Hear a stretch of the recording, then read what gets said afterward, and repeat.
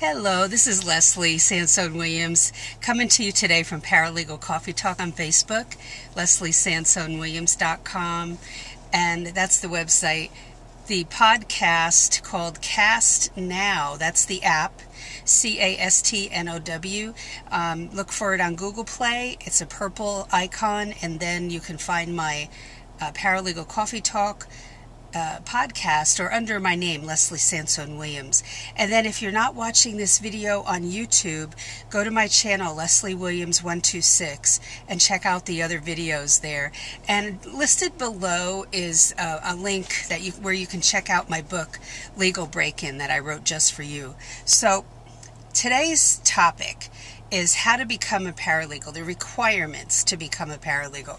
We tend to think, and I get this question all the time, do I need to be certified? Do I need to get a certificate? Do I need to go to a 2-year school? And all of that costs money. And so when I was looking to get in the field, I really could not afford to do any of that. And so I kind of, without even knowing that this was a way to get in, I just refused to take no for an answer. And so I applied to many different places. And I had marketing experience. And honestly, my marketing experience was from years before that. But I had office experience. So I played off of that.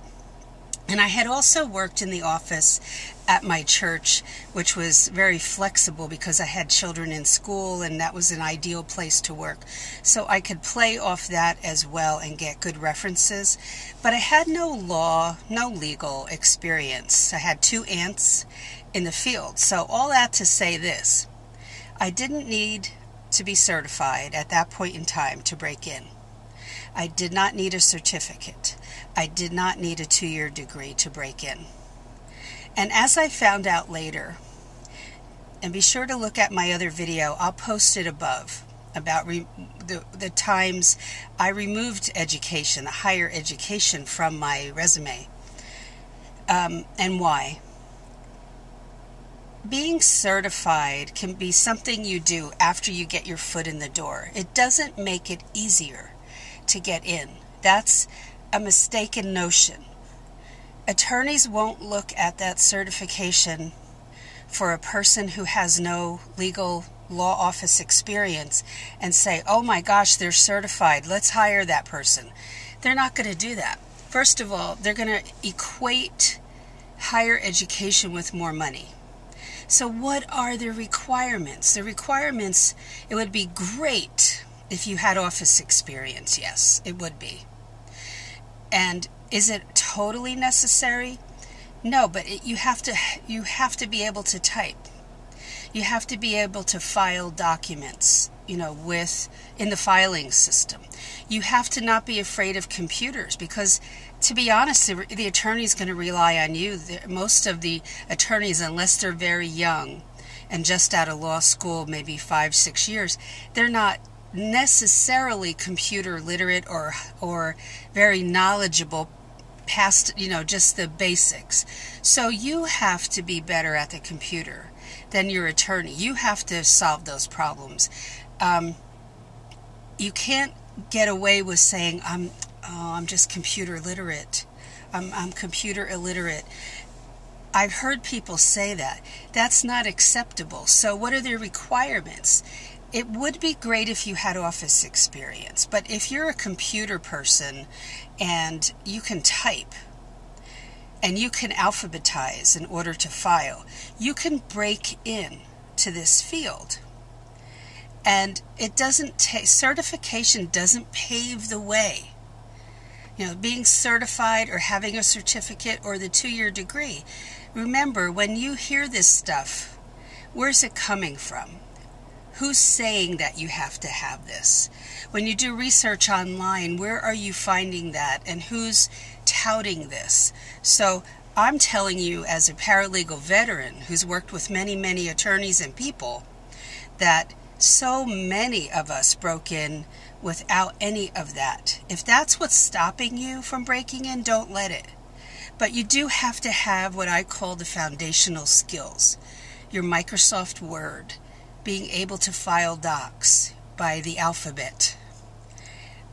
Organizational skills where you are going to be very organized at work. Even if you don't like to do that at home, just like me, you have to make a choice that that's how you'll be at work. That your work ethic is strong. That you have a can-do attitude and you will get the job done and you will not make any excuses and you won't be coming into work late. You will be there 15-20 minutes ahead of time, if possible. And you will have that type of, focus. And that you are teachable. That you're not a know-it-all. And many attorneys have said to me, I could take somebody who has no legal experience and I could train them, and it wouldn't be like people who are experienced, and attorneys have said this to me, when they come in and they have experience, they kind of sometimes are stick in the muds. They are stuck. They do not want to learn anything new. And seriously, and it's their way or the highway. That's why they say that about a new person who has no legal experience. So don't think that's a weakness. Think of it as a positive, all right?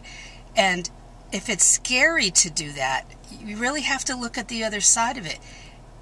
It's scary to go in without experience, but what if you spend all that money and you still can't get in? Because attorneys look at those higher degrees, and they think you want more money. And I wasn't getting called until I did and look at that video I'm going to post above. And you'll understand more as to why. So, you have to not be a gossip monger. If you get off on the dark side in an office, don't go into law because you won't last long. You have to be able to keep a confidence. That means keep a secret. Anything you hear or you learn in the law office that's confidential, you don't tell your family. You keep that to yourself. So that's pretty much it, except one more thing. Look at the videos. I'll post one of them up on the right. That all the videos that I have posted so far about the different types of paralegals. Do any of those light your fire? And I'll post more. But people will tend not to look at those things, at those types of videos. But those are the very videos you should be looking at. What area of law do you think you'd like to work in? When you look at the ads, what are the ads in your area? What type of law are those attorneys practicing?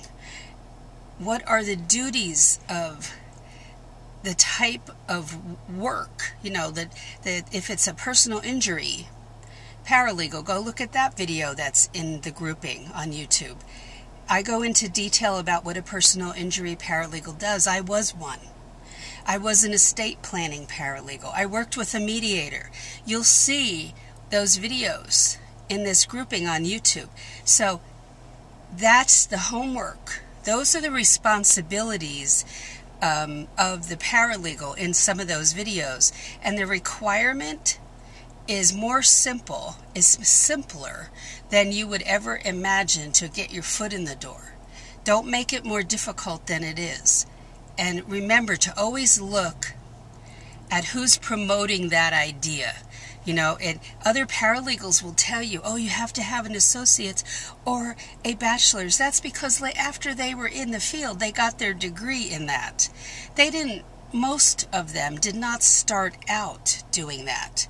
And if somebody sees a bachelor's on your resume, and it's in the private sector, that means a regular law firm, not a government entity like city government or the courthouse, working in the courthouse as a paralegal, or Department of Environmental Protection uses paralegals to do contract work. And I had looked at going with an attorney, one of my attorneys who moved over to that department. So in that field, they really promote getting a higher degree and getting certified through NALA. But in the private sector, it's completely different. So what an opportunity to get your foot in the door, right? Think on all this. And don't forget to check those other videos out that I told you about with more to come. It's all about becoming educated, and you can do it on your own. So have a great day, and I will talk to you soon. Don't forget to come over and see me on Paralegal Coffee Talk. It's a place where people looking at maybe this is the career for them visit, and also some veteran paralegals come in to visit, but it's mainly people who are thinking about this career or paralegal students. So don't be shy. Come on over, like my page over there, and look at some of the videos. I go live on Facebook at least 2 to 3 times a week. And then the Paralegal podcast on Cast Now, LeslieSansone-Williams.com. And if you're not watching this on YouTube, head on over to Leslie Williams 126 and check out all the other videos. We're going to be pushing 60 videos now as I do this one, so come on over. All right, take care, have a good day, and I'll see you in the next video.